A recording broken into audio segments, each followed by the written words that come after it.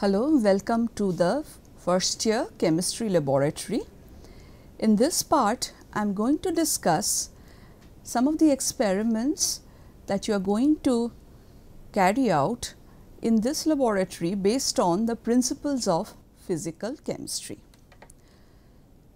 So, here is a list of the different types of experiment that you are going to do. The first one involves the principles of surface chemistry, and this has been shown here.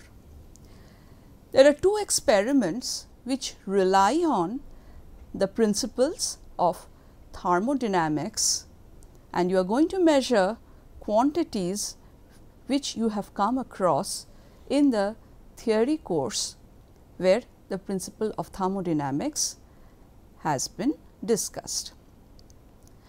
The next two experiments are two titration experiments. One is a conductometric titration, the next one is a pH metric titration.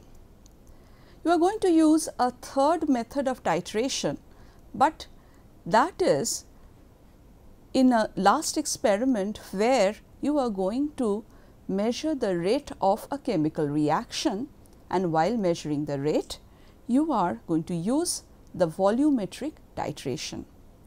So, these are some of the fundamental principles of physical chemistry, and we are going to demonstrate these principles by carrying out these experiments.